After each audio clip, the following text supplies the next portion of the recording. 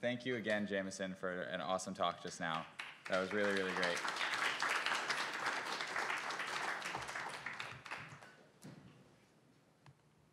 I just prepared a couple of slides to go back over this awesome weekend that we've all had together. Thank you, all of you who are still here. As Jameson mentioned, this has been a great weekend, and we really appreciate everybody who came out to join us. So we worked together with the Crypto Economic Systems Conference to put together this weekend. So we actually had 3 events taking place: the MIT Bitcoin Expo in this room, the Crypto Economic Systems Conference in 54100, which I hope many of you were able to attend. They had some really amazing talks in there. And then we also actually had a hackathon happening this entire weekend as well, which you got to hear from the amazing projects that won. Let's give another round of applause to them.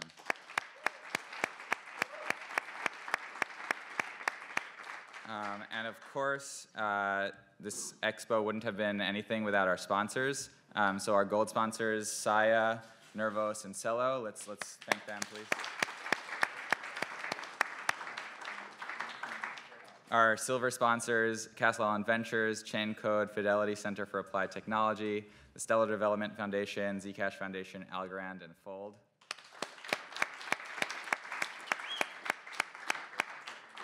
And our academic and media partners, the Digital Currency Initiative, the Blockchain Education Network, Cointelegraph, Bitcoin Magazine, and The Block. They really helped spread the word on this, and I hope that some of you saw the event through them, and yeah. So the Expo is put on every year. This is actually the 7th annual MIT Bitcoin Expo.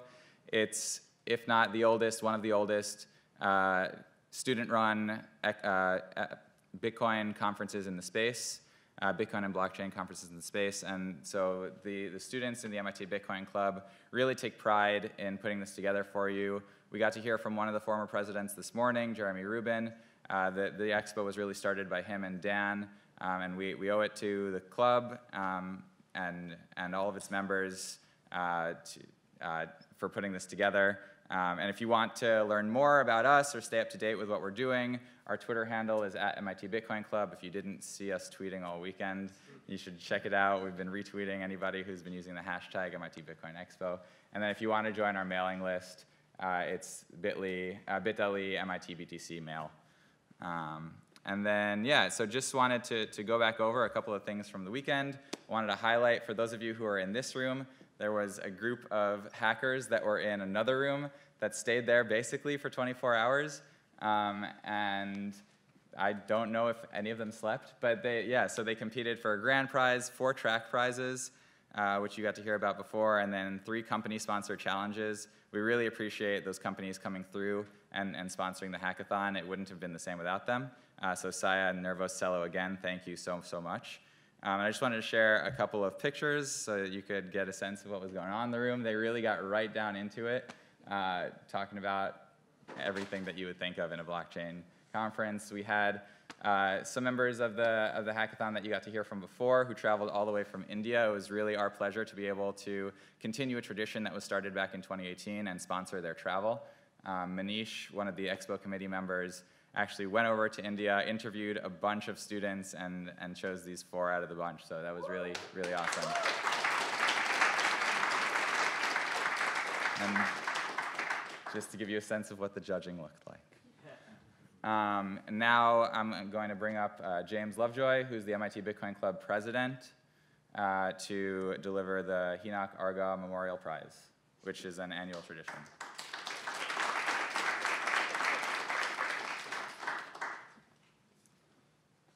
Yeah, so if you've been to the Expo before and you've attended the closing ceremony, then you'll have some idea what this is about. Hanok is a student, or was a student in the club. Unfortunately, he's no longer with us.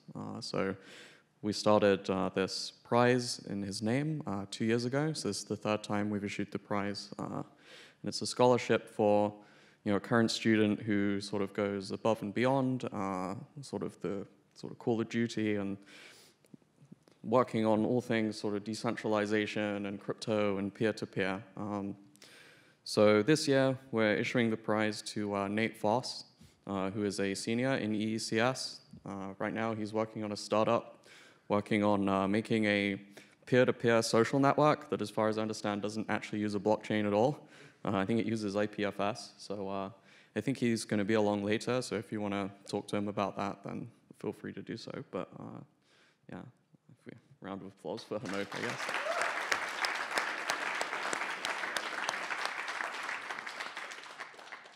Yeah, and then with that, for those of you who were with us last year, you'll remember that we also did a raffle.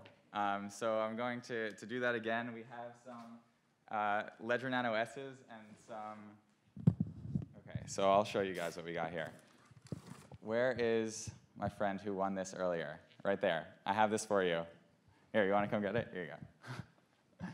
So he correctly guessed, or not super correctly, but close enough, guessed the current Bitcoin block height at around 9 o'clock this morning. If anybody can tell me the current Bitcoin block height now, they can win one as well. Or I can, does anybody know? Anybody have any guesses? Anybody? Huh? 621,000. That's actually, I mean, that's probably right, or close to it. Here you go. I didn't actually check that. All right. So I was trying to put together like a, quick script to choose random students who were still in attendance, but it didn't work. So are there any students who are still in the audience? Non-hackers. We already gave you guys some money. Yeah? Cool. Oh, hey, Nate. There you go. Any other students who are here? Oh, up there. Okay. I'll just keep these aside for you guys since you're all the way back there. Cool. Huh? I know. And then we also have, besides the 5 Ledger Nano S's that we just gave away, we also have 3 cold card MK3s and 3 bags of 3 open dimes. So for these, I am going to ask you a couple questions. Does anybody remember how many outputs we had on last year's airdrop? Approximately. Antoine? 300. Yeah, that's basically right. So you got a cold card.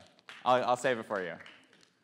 And then does anybody remember the amount that we gave away last year per airdrop? In sats. Anybody? Yeah, who said that? Oh, Sasha. We can give you some open dimes. Okay. For the last few, I'm going to randomly point. One from that side and one from that side. No, we got 4. I'll get 2 in the middle, too. All right. You? Yeah. You in the blue shirt. You got a cold card. Okay. And then on this side, yeah. Okay, you got a cold card too, and then I'm just going with this, right? Okay. And then the open dimes, let's get people from the middle over here. You guy who's not paying attention. You won the open dimes. And finally, no. You guys really want them, so I'll give them to you. Okay, great. That was much less organized than last year, but we had some things to give away. Nate, we already talked about the Hinoch Prize, but Nate Foss walked in now. If you wanted to come up and accept it, yeah.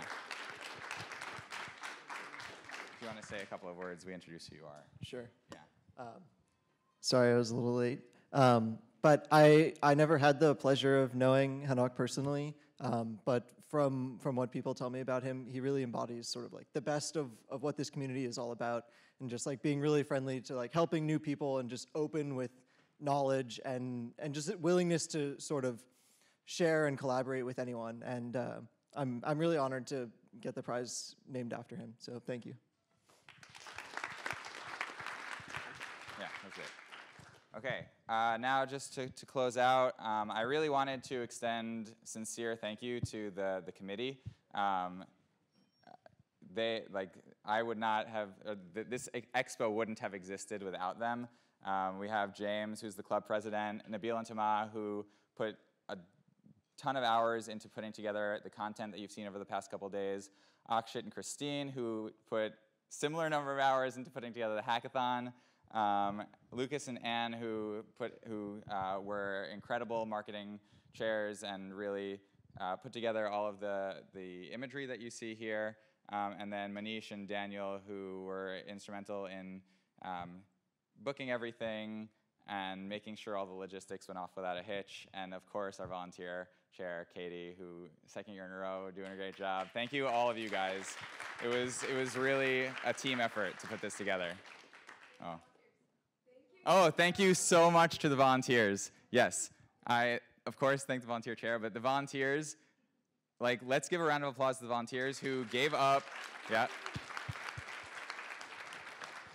They gave up a bunch of their time at the expo in order to make this a great experience for you guys. So yeah, thank you. James.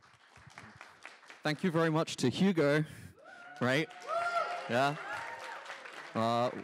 Without Hugo, none of this would be even remotely possible. I am eternally grateful to his excellent abilities to just like manage everything and be on top of everything in a way that I am not able to be. So yeah, I brought you a little gift. It's just some beer, but I fear that it's anchoring down the Bitcoin here, so I'm not sure I can remove it safely. Okay. Yeah. I hope you like beer. You have 12 of them now. Nice. Thank you. Perfect.